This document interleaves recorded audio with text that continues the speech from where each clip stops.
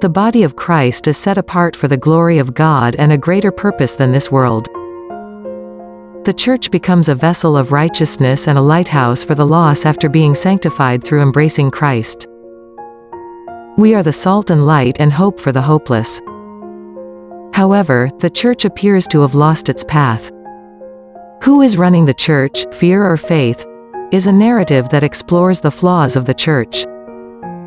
Cynthia Butler, co-pastor of Universal Church of Deliverance, examines current church difficulties and what may be done to restore the church to its original mission.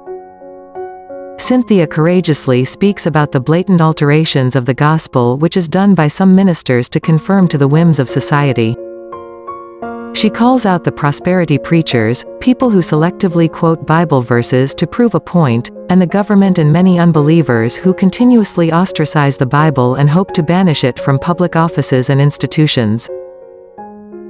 Cynthia and the book cast a wake-up call for every believer.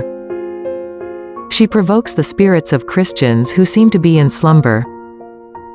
She encourages everyone to stand up for the gospel and fight the enemy who is trying to gain a foothold against the church and believers. Who is running the church, fear or faith? By Cynthia Butler. Book available at www.youronlinepublicist.com. Get your copy now.